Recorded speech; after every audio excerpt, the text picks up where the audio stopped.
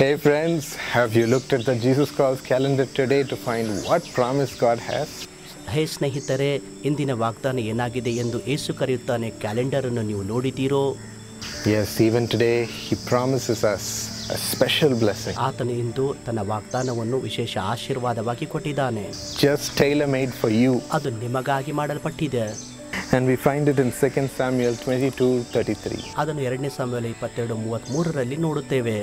It says, "It is God who arms me with strength and makes my way perfect." ದೇವರೇ ನನಗೆ ಆಯುಧ ಧರಿಸುವಂತೆ ಮಾಡಿ ನನ್ನ ಮಾರ್ಗವನ್ನು ಸರಾಗ ಮಾಡುತ್ತಾನೆ ಎಂದು ಹೇಳಲ್ಪಟ್ಟಿದೆ. He gives us the strength to walk in our way.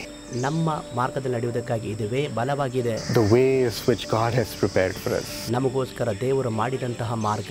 And He Himself will make our way perfect, my friends. ಸ್ನೇಹಿತರೆ, ಆತನೇ ನಮ್ಮ ಮಾರ್ಗವನ್ನು ಸ್ವತಃ ಸರಾಗ ಮಾಡುವನು. That's His promise to you today.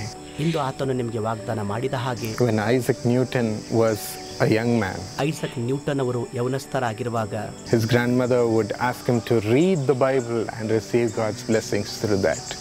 ಅವನ ಅಜ್ಜಿ ದೇವರ ವಾಕ್ಯವನ್ನು ಓದಿ ಆಶೀರ್ವಾದ ಹೊಂದಿಕೊಳ್ಳುವುದಕ್ಕಾಗಿ ಹೇಳುತ್ತಿದ್ದರು. And he also curiously would start reading the Bible. ಅವರು ಕೂಡ ಬಹಳ ಆಸಕ್ತಿಯಿಂದ ಸತ್ಯ ವೇದವನ್ನು ಓದುತ್ತಿದ್ದರು and got to know about the Lord. ಕರ್ತನ ಕುರಿತಾಗಿ ತಿಳಿದುಕೊಳ್ಳುತ್ತಿದ್ದರು. And he kept those words in his heart. ಆತನ ವಾಕ್ಯಗಳನ್ನು ತನ್ನ ಹೃದಯದಲ್ಲಿಟ್ಟುಕೊಂಡನು. And those words guided him in his career. ಆ ಮಾತುಗಳು ತನ್ನ ವೃತ್ತಿಯಲ್ಲಿ ಆತನನ್ನು ನಡೆಸಿದವು. And brought God's wisdom. ಮತ್ತು ದೇವರ ಜ್ಞಾನವನ್ನು ಕೊಟ್ಟವು. One day as he was sitting under a tree, ಒಂದು ದಿವಸ ಮರದ ಕೆಳಗೆ ಆತನು ಕುಳಿತುಕೊಂಡಿದ್ದಾಗ he saw a fruit falling from the tree. ಒಂದು ಹಣ್ಣು ಮರದಿಂದ ಬೀಳುವುದನ್ನು ಕಂಡನು. And suddenly a realization through God's wisdom came into him. ಅವನ ಒಳಗಡೆ ದೇವರ ಜ್ಞಾನದಿಂದ ಒಂದು ತಿಳಿದುಕೊಳ್ಳುವಿಕೆ ಬಂತು. He saw the power of gravity. ಗುರುತ್ವಾಕರ್ಷಣೆಯ ಶಕ್ತಿಯನ್ನು ಕಂಡನು. From the earth pulling the fruit down. ಭೂಮಿ ಆ ಫಲವನ್ನು ಎಳೆಯುತ್ತಿರುವುದನ್ನು ಕಂಡನು. And he published about the power of gravity. ಗುರುತ್ವಾಕರ್ಷಣೆಯ ಶಕ್ತಿಯ ಕುರಿತಾಗಿ ಬರೆದನು. Yes, my friends, God gave him such a great new concept. ಹೌದು ನನ್ನ ಸ್ನೇಹಿತರೆ, ಅಂತಹ ಹೊಸ ಪರಿಕಲ್ಪನೆ ದೇವರು ಅವನಿಗೆ ಕೊಟ್ಟರು. And he received Nobel Prize for his finding. ಅದಕ್ಕಾಗಿ ಅವರು ನೋಬೆಲ್ ಪ್ರಶಸ್ತಿಯನ್ನು ಪಡೆದುಕೊಂಡರು. God made him find so many more things in his life. ದೇವರು ಅವರ ಜೀವಿತದಲ್ಲಿ ಇನ್ನೂ ಅನೇಕ ವಿಷಯಗಳು ಕಂಡು ಹಿಡಿಯುವಂತೆ ಮಾಡಿದರು. And established the ways perfectly in Isaac Newton's life. Isaac Newton ಅವರ ಜೀವಿತದಲ್ಲಿ ಕರ್ತನು ಪರಿಪೂರ್ಣ ಮಾರ್ಗವನ್ನು ಸಿದ್ಧ ಮಾಡಿದನು. He will do so for you too. ನಿಮಗಾಗಿ ಕೂಡ ಆತನು ಮಾಡುತ್ತಾನೆ. Even for Jonah the prophet, ಪ್ರವಾದಿಯಾದ ಯೌನನು ಕೂಡ when he disobeyed God and his track started deviating from where God wanted him to go. ದೇವರು ಎಲ್ಲಿಗೆ ಹೋಗಬೇಕೆಂದು ಬಯಸಿದನು ಅಲ್ಲಿಗೆ ಹೋಗದೆ ದೇವರಿಗೆ ಅವಿಧೇಯನಾದಾಗ God was not pleased. ದೇವರಿಗೆ ಮೆಚ್ಚುಗೆ ಆಗಲಿಲ್ಲ. But he said, "I will bring Jonah back to my path." ಮತ್ತು ನನ್ನ ಮಾರ್ಗಕ್ಕೆ ಅವನನ್ನು ಹಿಂತಿರುಗಿ ತರುತ್ತೇನೆ. And he sent a big fish to swallow him up. ಮತ್ತು ಒಂದು ದೊಡ್ಡ ಮೀನಿಗೆ ನುಂಗುವುದಕ್ಕೆ ಅಪ್ಪಣೆ ಕೊಟ್ಟನು. And take him to the right path. ಸರಿಯಾದ ಮಾರ್ಗಕ್ಕೆ ನಡೆಸಿದನು.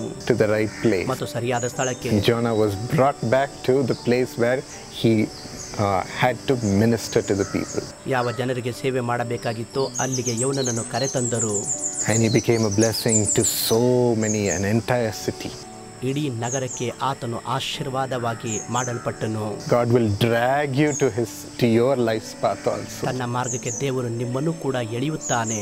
He'll give you a knock on your head, but he will make sure the ways of the Lord are perfect in your life. ನಿಮ್ಮ ಜೀವಿತದಲ್ಲಿ ದೇವರ ಮಾರ್ಗಗಳು ಪರಿಪೂರ್ಣವಾಗಿವೆ ಎಂದು ತಿಳಿದುಕೊಳ್ಳುವುದಕ್ಕೋಸ್ಕರ.